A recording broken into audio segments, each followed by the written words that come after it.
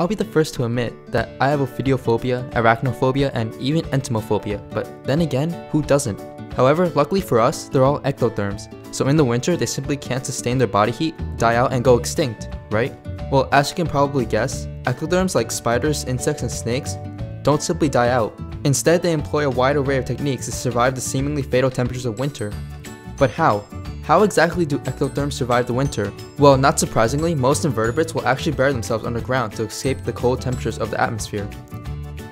These organisms, such as worms, ants, and termites, dig themselves below the frost line, where the water in the soil ceases to freeze, leaving the soil under moist, above freezing, and suitable for life.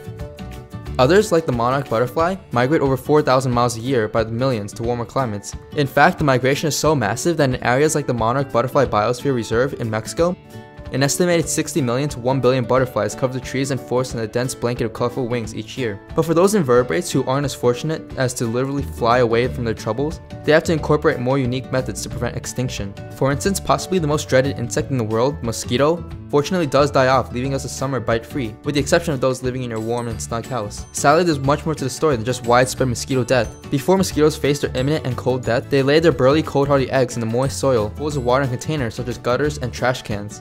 These eggs then await the longer and hotter days of spring to hatch and torment us once again. Still not impressed? Well, how about the fact that certain organisms like the ladybug and snake will hibernate communally in areas known as hibernaculums in order to preserve body heat. Surprisingly, ectotherms like narcisse snakes and toads and lizards will even live together mutually under a temporary truce. But what about us vertebrates? I mean, not us specifically, but us. Interestingly enough, apart from the salamanders, toads, and snakes that bury themselves underground or hide in the crevices to endure the freezing temperatures, some vertebrates have very novel ways of surviving the winter. For instance, organisms like the wood frogs or the green tree frogs completely freeze over in the winter. These amphibians produce a group of chemicals known as cryoprotectants. These basically act as biological antifreeze, preventing the formation of ice crystals in the cells and thereby protecting organs and tissues from freeze damage. This allows for the frogs to freeze over in the winter and thaw out in the spring almost completely unharmed. But what about those vertebrates who can't survive becoming a living ice pop? How about swimming with the fishes? Literally. Some ectothermic fish simply rough out the winter and, unlike the fish in this picture, remain active in the unfrozen portion of a body of water where the temperature remains constant at slightly above freezing.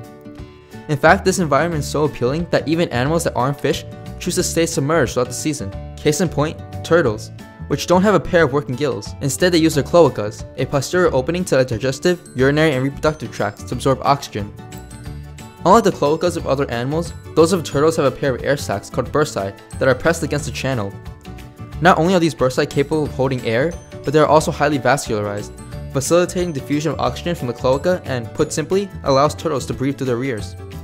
Impressively, even without the bursae, turtles are capable of surviving up to 33 minutes without oxygen, long after humans and other animals would have suffocated. I think it's fair to say that ectotherms are exceptional survivors. Plus, they don't need 3 Horcruxes to do so. Tell us what you want to see next in the comments below, and don't forget to like, subscribe, and follow us on Facebook and Twitter for more science facts and updates.